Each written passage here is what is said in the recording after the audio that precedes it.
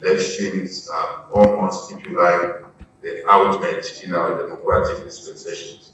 And elections can be difficult, elections can be emotional, but we're very pleased that the elections that happened during our time, or the year that has passed, were reasonably peaceful and delivered leaderships that Sadc now can be proud as a bloc that we've maintained or managed to have a peaceful transition of leaderships from one team to another during the last year. I must say that this is work in progress and look forward to the elections that are coming, the latter part of this year, calendar year.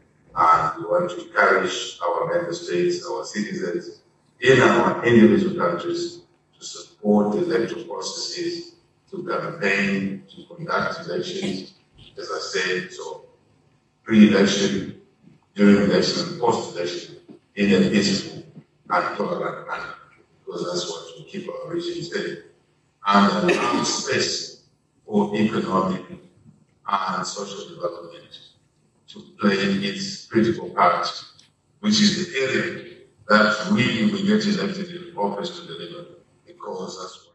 All right, so you guys have seen now that Hakainde Hichilema opted to participate via Zoom. What an embarrassment, really, just because of the tensions between Zimbabwe and Zambia. Now I'm asking myself, I'm like, guys, how far are you going to go? And I'm so glad that the way they're stretching is definitely the last kick of a dying horse for me, because it is just an embarrassment. Honestly, you've seen how many tweets, people fighting during the day, especially those that are in Zambia, really arguing, fighting a man, calling him an American puppet, right? And people are now debunking and say, you call him an American puppet, but you have a flag for China, definitely at the door of your parliament, because China donated the parliament. It's quite very sad. But I'm going to read out the tweet that was sent out by Mnangagwa, spokesperson in the president's office, President Mnangagwa.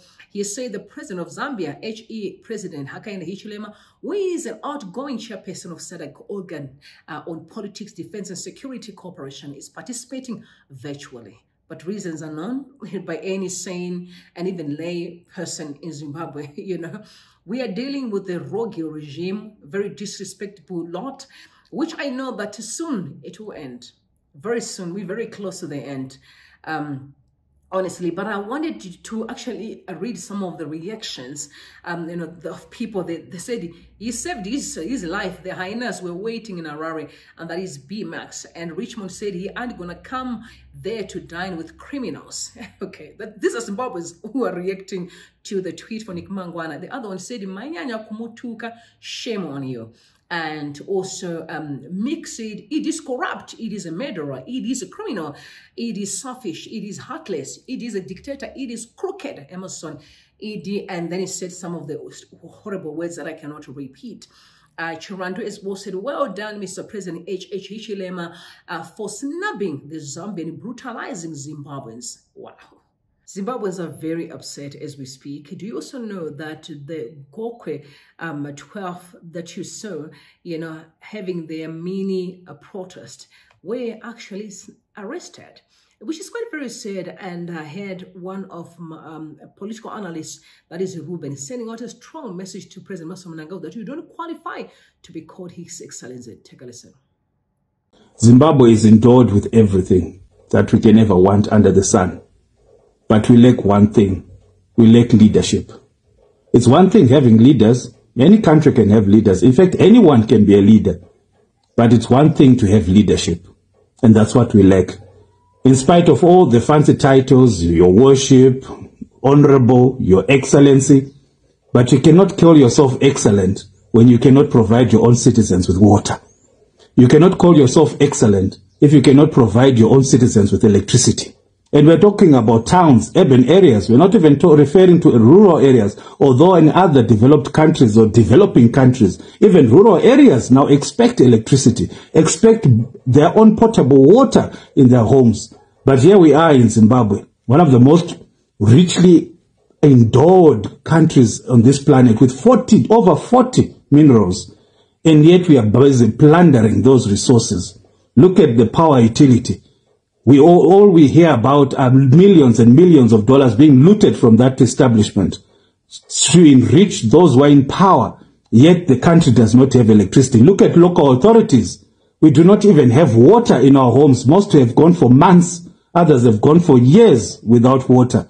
Old women, men, children have to queue at boreholes. We have to gather water that is raining from our gutters to provide for our families. And yet we say we've got a leadership in Zimbabwe. That is not leadership.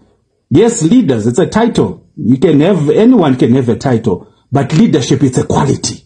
It's what you do with that position of being a leader. What are you able to provide? What are you able to produce? Are you able to cater for the people that you are leading? Are you able to improve and add value to their livelihoods? If you cannot do that, you are not a leader. Don't call yourself a leader. It's just a title, an empty title, but leadership means that you are able to take care of that old woman. You are able to take care of that widow. You are able to take care of that pensioner. You are able to take care of the young generation, the children that are growing up today. Do they have a future? Do they actually see themselves in this country, in Zimbabwe, and say, I have a future. When I grow up, I'm going to be so and so.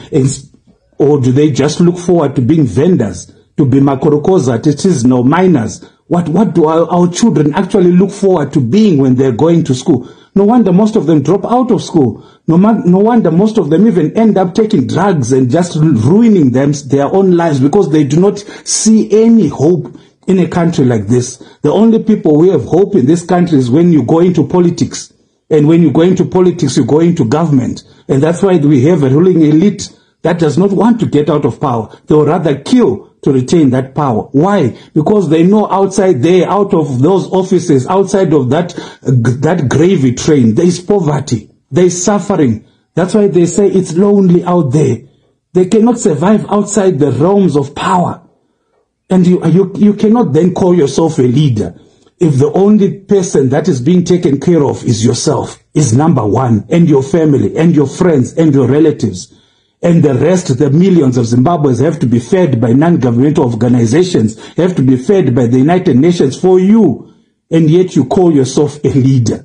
That is not leadership. You should be ashamed if you are to call yourself your excellency. And yet your own nation is being fed by donor countries, is being fed by other countries. Yet the millions of dollars that we are supposed to get from our mineral resources, that we are supposed to get from our the riches that God provided provide us with, are being spent frivolously by those in power. They can go on holiday in the United States of America and they show us the pictures. They're not ashamed. They can charter private planes for millions of dollars, and yet their own people have nothing to eat. Their own people are being fed by other countries. We have to go around because we have no electricity and we have to beg for leftovers from neighboring countries. Mozambique, do you have anything that you left over from providing for your own people? South Africa, do you have anything that you've left over from providing your own people? So what about Zimbabwe? Reduced to a nation of beggars. We have to go around begging for leftovers. That is embarrassing. That is a shame. There's nothing excellent about that. Excellency, just like leadership, should be seen in what you deliver. It should be seen in what you provide. It should be seen in what you're able to do for the people that you lead. And as far as Zimbabwe is concerned, there's nothing excellent about being your excellency. It's a shame. It's a disgrace. It's abominable. Zimbabweans are suffering, and they've suffered enough. And we are suffering because people are greedy and they just want to take care of themselves. That has to end. People have had enough. Incredible submissions there, Rueben. And it's painful to hear. You know, I feel you. The emotions are deep. The scars, trauma. Zimbabweans don't deserve the kind of leadership that we have. It's not even a leadership. These are simply people who have garnered to just make us suffer. I think they just hang on a thread. And the reason is because they're afraid of the atrocities they've been committed over the years, because they know there'll be consequences. But at the end of the day, there's always going to be a way out. I'm a firm believer that something's going to give soon than we think. And we keep on praying and really asking God to divinely intervene in our situation. And also us taking action as a people and make sure we free ourselves. Anything, whatever it takes, the freedom is coming.